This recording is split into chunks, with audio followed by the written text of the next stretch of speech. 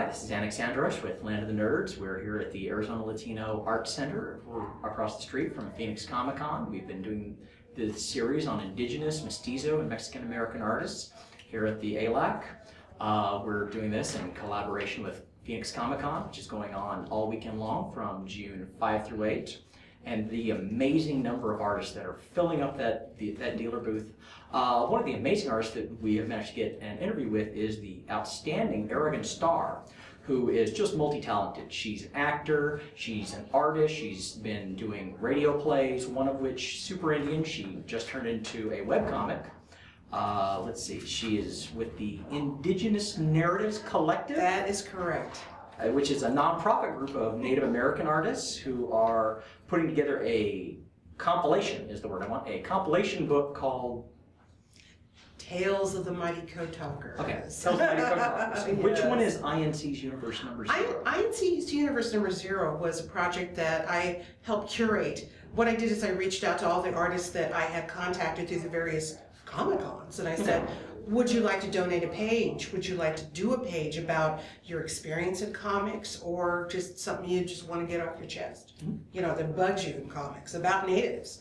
So that's how that came about. Really? Yeah. Okay. Yeah. So I've noticed that you're this variable medium artist, you know, with speaking and drawing and such. So what are the benefits and difficulties of turning a radio play into a comic? Well, okay, benefits are the project continues to live. Okay. The downplay, I mean, if there are any drawbacks to it, you don't get the audio sensation and the music and the woo, you know, the woo factor that comes with radio. I'm really sorry that, you know, the funders didn't come through with some more, you know, production money. As you know, things like that, it happens. But I had unused radio scripts from the first run of the episode 1 through 10. And I said, what am I going to do with these? They're just sitting on a shelf. And I always in the back of my mind said, I want to do a comic book. Because I had the skills, it just took... Did you do the drawing yourself? Yes, I am the artist. I'm the artist as well as the writer, and the inker, and the colorist, and the letterer, and the whole... I'm a terrible artist. Okay. So is the radio play needed to get a larger understanding of the comic, or is the comic needed to get a larger understanding of the radio play, or do they work very well together? I think they work pretty well together, because I basically took the world that I created in that radio show, which was, you know, Leaning Oak Reservation, for a fake reservation, and you know, just kind of took those characters. You know, our reservation boy eats tainted commodity cheese and gets superpowers. That was just the base of it, and then okay, let's bring in the villain from Wampum Bags from the radio series. Let's see him. Let's see the big native metallic robot Technoskin. Let's see him. So I was able to just visualize the stuff that I put in audio, and I thought that was, I was like, yes. So when you drew this, who were your comic muses that you used? Well, I went back to my favorite X-Men of the 80s. My John Byrne and Chris Claremont. No, you know, I totally went back to that, because that's the stuff that I was reading. And of course, another influence was like Bill Willingham's Fables. I don't know if I apologize. I'm going to have to go back and take a look. I'm a big fan of, because what he did was he took Cinderella, or not Cinderella, but Sleeping Beauty and Snow White, and put them in a contemporary setting. It's an amazing series, absolutely amazing. You must look at it at some point. But anyway, I took that and I thought, okay, well, I love the artwork, I love the layout. And that's kind of what I was looking at as well to do this project. Because I wanted it to look like something that had always been. That's why I wanted to do that old style artwork of John Byrne and Neil Adams and that sort of thing. Because, you know, I usually draw like Matt Groening. I always tell people I'm more of, I could quickly whip these things out, but I wanted it to look old school. So do you have any non-comic muses? Because you said you did the radio play, so I'm sure you wanted to do that in a style of... That was done in the style of, you know, the old like science fiction serials my mom and dad used to listen to. You know, The Shadow and all of that stuff that they were like, you know, suspense, drama, and it was all over the top. You know, that was the whole thing of it.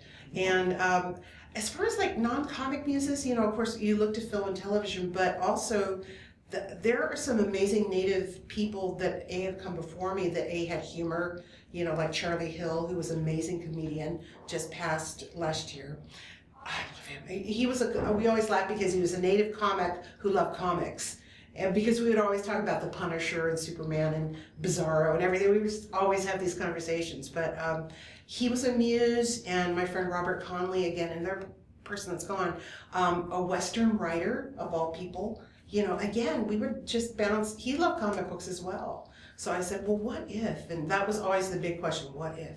So I would, you know, talk to these guys, you know, and say, okay, I'm going to do this. And they were like, yes, it needs to be done.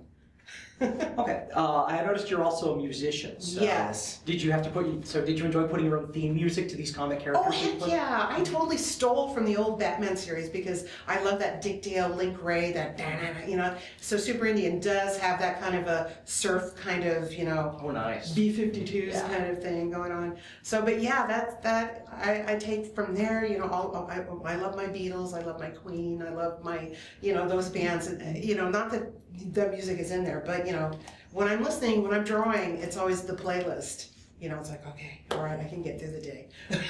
No, I'm a big fan of putting soundtracks to things. Yeah. So when I'm thinking, there should be more John Williams in this, or you know, yes, a little more John Horn. Yeah, or maybe some Danny. Or some French horn. No, You know. Danny Elfman. You know, it's like.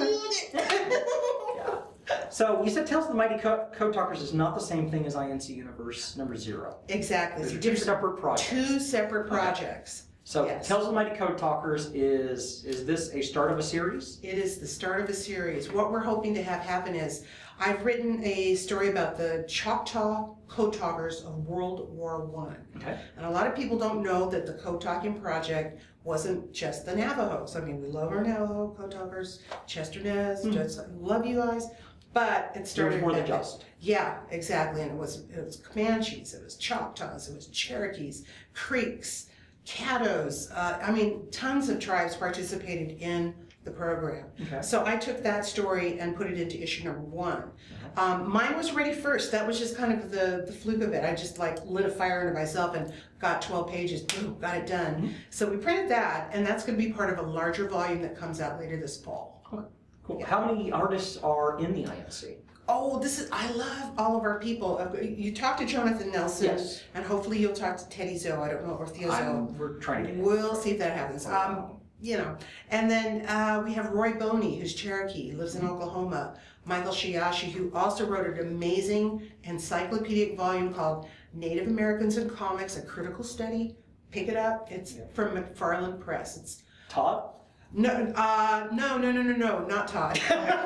Different McFarland. Different McFarland, okay. Yeah, but amazing. But he goes through the stereotypes, the things that we've put up with over the years, and the reason why a lot of us said it's time for us to take control. We need to fix the stereotype. We need to fix it. So that's why, you know, we have him. We have Beth LePense, who's Ojibwe, she lives in Portland. We have a gal, Christina Badhand. Oh, you are cross country. Yes, exactly. We are all over. I mean, absolutely. So, you know, Jonathan's in Albuquerque, Thea's in Vegas, I'm in Los Angeles, so. I wasn't sure if it was just a West Coast thing, because I'd only seen Theo and Jonathan and you, and somebody else who I'm blanking out on. Lee Francis. Yes. Yes, Lee Francis is sort of our executive director of the whole deal. He's based in Austin, but he's Laguna Pueblo. Pueblo. Yeah, yeah. All right. So, yeah, that is quite wide. Is there anything I'm missing that you want to make sure that we're not forgetting? Well, Super Indian Volume 2 will be coming out very shortly. I'm finishing it up now. There's 2 issues that'll be in it. You can look at Super Indian online. Secret to your viewers and listeners that you know, you can go back and look through the back catalog. We'd love you to buy the book on Amazon or Comixology, but let's not pirate. Yeah, let's not pirate. But you can go have a look-see. Okay. Yeah. Right now it's the Curse of Blood Quantum. Is the name. Intimidating. It is a man who's cursed to become a full-blood Indian by being a vampire. How's that a curse? Oh, it's a curse. No. He wanted to steal some Aztec gold. Tried to steal the Aztec. He was cursed by the Aztec shaman to become a vampire in order to become a full-blood Indian by biting other full-blood Indians. Interesting. I know, it's pretty whacked out, but you know, that's right. I'm coming from humor. You know, our culture. Humor is a great way to get to people. Exactly. Yeah. Let's see. You've done that. Wow, you're an actor, you're a musician, you're a playwright, you're an artist. What plays am I not thinking of that you've done besides? I mean, I know you've done Beyond Super India. There's something else you've done that I'm just not thinking of. I really feel empty. Are you thinking about Kyle? Have you seen Kyle, the Sphinx cat. The Sphinx cat, yes, exactly. I had learned in one of the many panels I went to, because I did a lot of Comic-Cons before I even put pen to paper, to see how this process, to learn the business of how to put a comic book together. And one of the ladies said very wisely, you know, if you're going to do a webcomic, make sure you update it every week, because your readers will get antsy and restless. And if you get behind, have a buffer comic. Do something that you can draw quickly, easily. And so Kyle is line drawings of a Sphinx cat and his adventures. Okay. So, yeah. All right. Thank you very much, Ms. Starr, for helping us cross-promote with the ALAC and with Phoenix Comic-Con. We are pleased. All of us are pleased. I'm pleased. Your panel is 4:30 to 5:30? Yes, yes. In, I think it's room 130. Okay. Yeah, 130. Which is in the Phoenix Convention Center in Phoenix, Arizona. That is tonight on Friday. It is on Saturday. Saturday at 4:30. I thought it was tonight. So I was trying to get some of my interviews done so I have more information. Yeah. All right. Thank you for coming.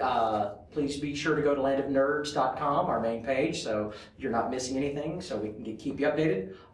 Be sure to use our Instagram, our YouTube, so we're promoting these videos as well as the ones with Nelson and our other artists.